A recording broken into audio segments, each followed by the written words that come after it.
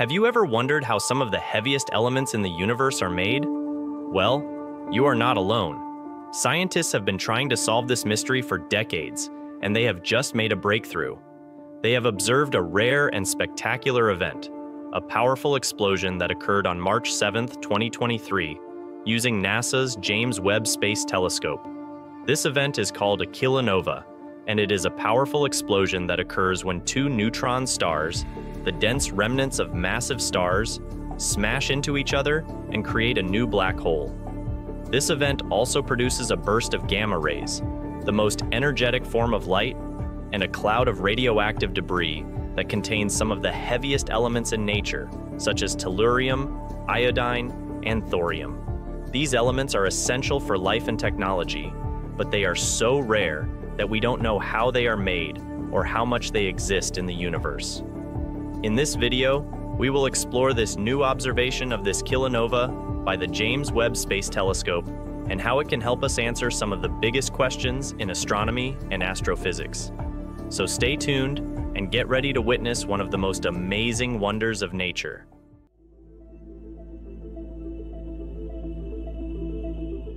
The kilonova that we are going to talk about today was named GRB 230307A, which stands for Gamma Ray Burst 230307A. It was first detected by the SWIFT satellite on March 7, 2023. SWIFT is a NASA mission that monitors the sky for gamma ray bursts, which are brief flashes of gamma rays that can last from a few milliseconds to several minutes. Gamma ray bursts are among the most powerful and mysterious events in the universe, but they are also very hard to observe because they are very faint and very fast. Luckily, SWIFT was able to pinpoint the location of this explosion quickly and alert other telescopes to follow up on it. One of these telescopes was the James Webb Space Telescope. Webb was able to observe the explosion within an hour after SWIFT's detection, using its near-infrared camera, NIRCam, and mid-infrared instrument, MIRI. These instruments can capture images and spectra of infrared light at different wavelengths and resolutions.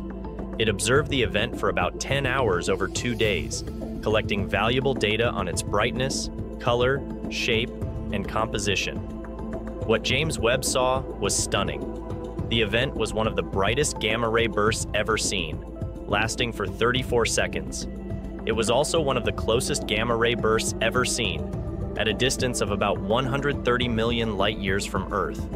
This means that it happened when dinosaurs roamed our planet. But most importantly, Webb saw something that no other telescope had ever seen before: the clear signature of a kilonova.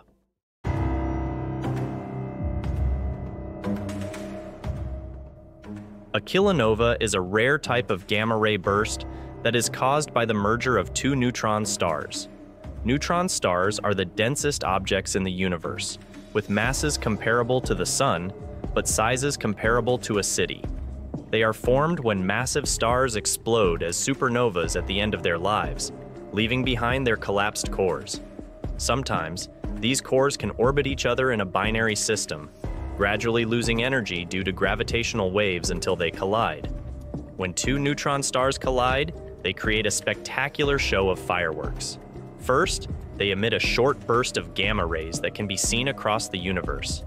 Then, they eject some of their material into space at high speeds, creating a cloud of radioactive debris that glows brightly in infrared light. This cloud is called a kilonova, and it is where some of the heaviest elements in nature are made. So, how do these elements form? Well, it's a process called rapid neutron capture, or R process for short.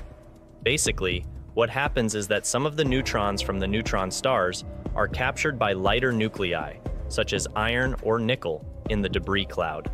These nuclei become unstable and decay into heavier nuclei such as tellurium, iodine, and thorium. Then they emit radiation that heats up the cloud and makes it shine. But how do we know that these elements are present in the kilonova? Well, we can use their spectral signatures, which is a graph that shows how much light an object emits or absorbs at different wavelengths. Each element has a unique spectrum that acts like a fingerprint, allowing us to identify it. By analyzing the spectra of the kilonova, we can see which elements are there and how much they are. Now, let's see. Why are these elements important? Well, for one thing, they are essential for life and technology. For example, tellurium is used in solar cells and memory devices, iodine is used in medicine and nutrition, and thorium is used as a potential source of nuclear energy. But more importantly, these elements are clues to the history and fate of the universe. By measuring how much of these elements exist and how they are distributed, we can learn about the origin and evolution of matter, energy, and life in the universe.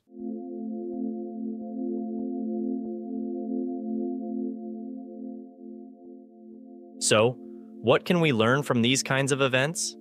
Well, a lot. For one thing, we can learn about the origin of the elements. We know that most of the light elements, such as hydrogen and helium, were created in the Big Bang, and most of the medium elements, such as carbon and oxygen, were created in stars. But we don't know how much of the heavy elements such as tellurium, iodine, and thorium were created in kilonovas or other processes.